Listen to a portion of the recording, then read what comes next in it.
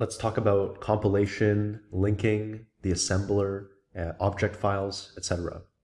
So here we have a diagram that illustrates the process of compiling and linking multiple source files to produce an executable file. And it's a standard process in system programming. We're going to walk through the step-by-step explanation of this diagram, starting from the source files, source file 1, 2, and 3.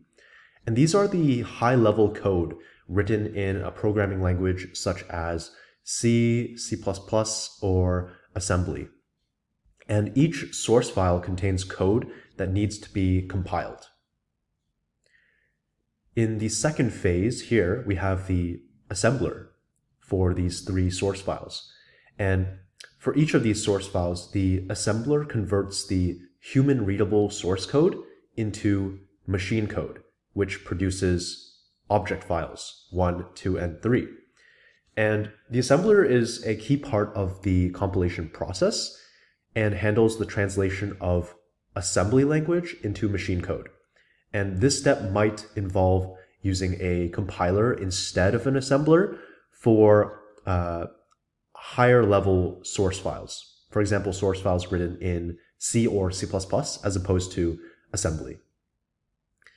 And you can see that the output is indicated here, which is the corresponding object files 1, 2, and 3 for source files 1, 2, and 3. And this contains the machine code, but is not yet complete programs. And the reason for that is because these object files represent compiled versions of the source files, but not necessarily fully linked versions. And we'll get to that in the linker component. So these object files are intermediate machine code files that are generated after compiling or assembling the source files. And these files typically have the extension of .o or .obj. And while each object file contains compiled code, it might not be able to run on its own because it can depend on other object files or external libraries. And this is where the linker comes in. So the linker takes all of the generated object files and combines them into a single executable file. So this is where the code from different source files is combined and references between them, such as function calls, are resolved. The linker ensures that all the dependencies, the symbols, and addresses are properly handled.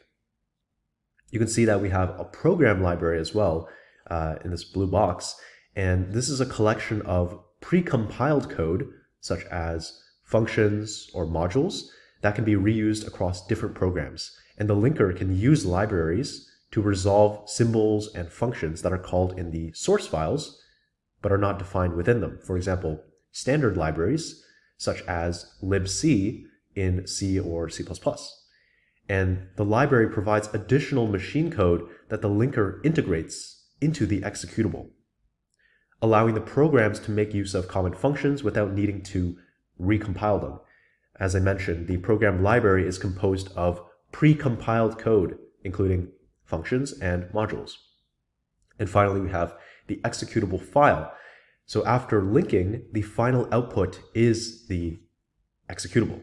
And this is a binary file that can be run directly by the system. It contains all the machine code, including contributions from both the object files and the program libraries, and the operating system can load this file into memory.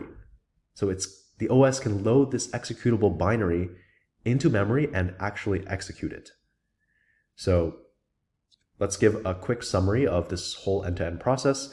We have source files, which are compiled into object files by the assembler or the compiler for higher level languages.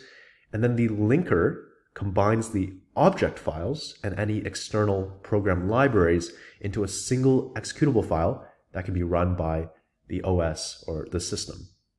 And this is a standard process in compiled languages, so not interpreted languages like Python, where the program undergoes multiple different stages of translation before it becomes executable.